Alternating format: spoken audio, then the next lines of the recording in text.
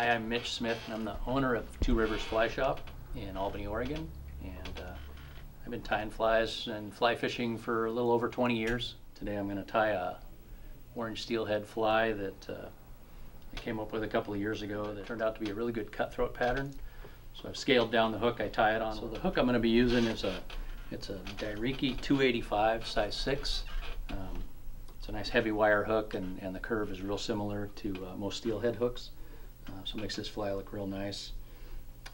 This is a Vivus 14-aught burnt orange thread. We're just going to start that on the hook. Wrap it down just a little past halfway.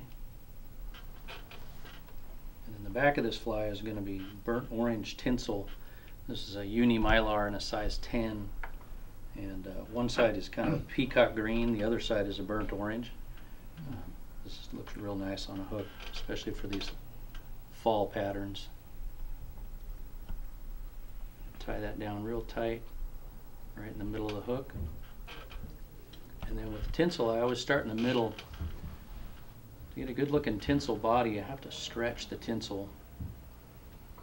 And it helps if you're not tying over thread. So we're going to put a good stretch on this tinsel and work our way down the hook past the point. And we're going to stop, make one straight wrap, keep a good stretch on the tinsel, and work our way back up the hook towards the middle where the thread's hanging. Tie that off right there. Got a good stretch on it, so you want to get it tied off good and tight. If you bump any slack in your thread, it'll just unravel.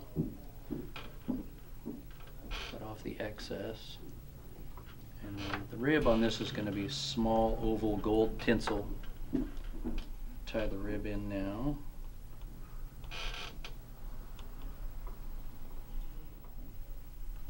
Tied down good back towards the middle of the hook still. And at this point we're going to make a dubbing loop. Doesn't have to be very long because we're only using the front half of the hook.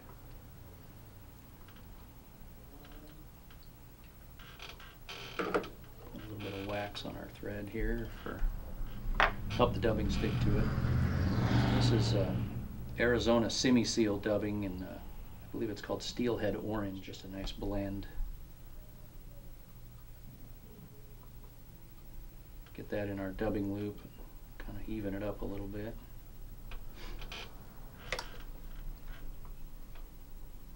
Spin that up.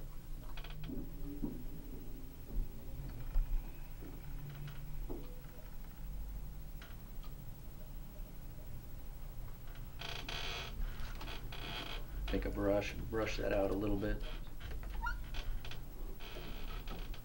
We're just going to cover up where our tinsel is tied in and wrap forward. Don't want to get too close to the eye. Leave yourself about 1/8 of an inch on this size 6 hook. Tie off our dubbing loop at that point. Snip off the excess there. Brush that out a little bit.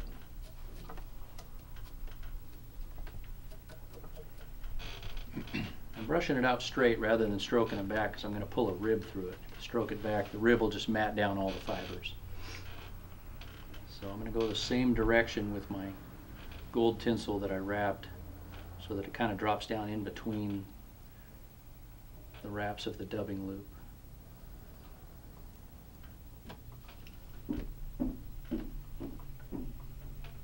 Tie that off at the eye.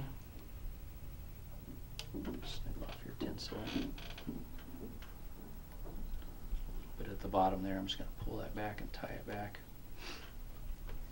So I've got my dubbing in there. Now I'm going to tie on my dyed orange guinea hen collar.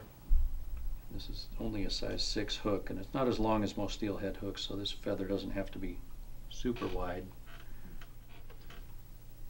Stroke those fibers back. Tie these in good and tight so they don't pull out while you're creasing the feathers. Cut the tip off. hackle pliers.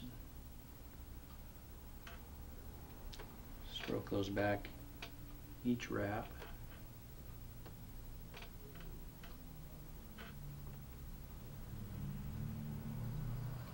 Two and a half or so wraps out of that. Usually the stem gets pretty thick by that point. Get that tied off good.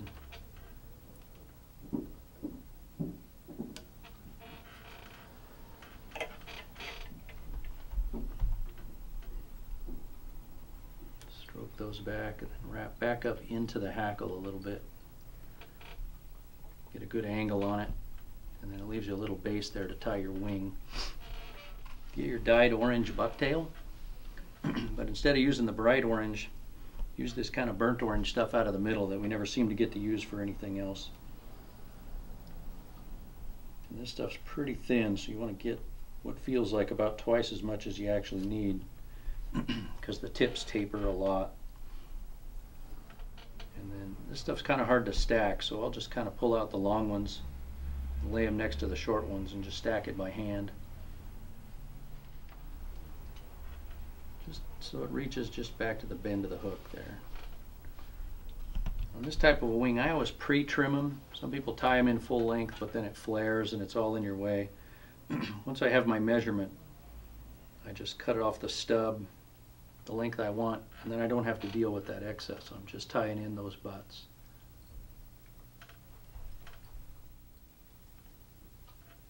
Tied in good and tight, and then we're just going to put a little accent on this of orange crystal flash, about 4 strands.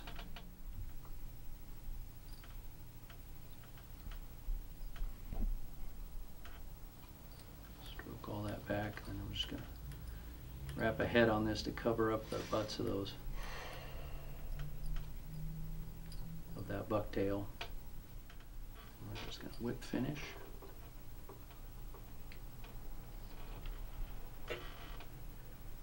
Five-turn whip finish there.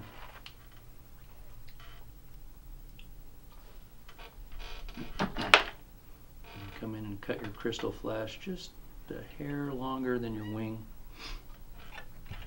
And that's it. A little fall steelhead pattern that really turned into a fall cutthroat pattern because the cutthroat seemed to love it. Thanks.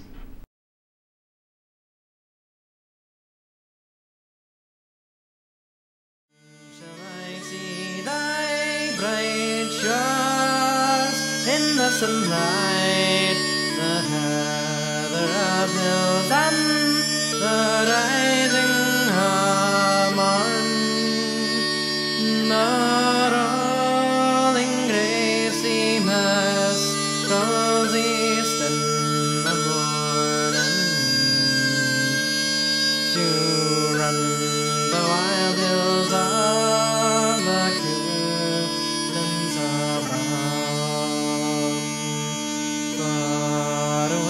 seaward, the green hills are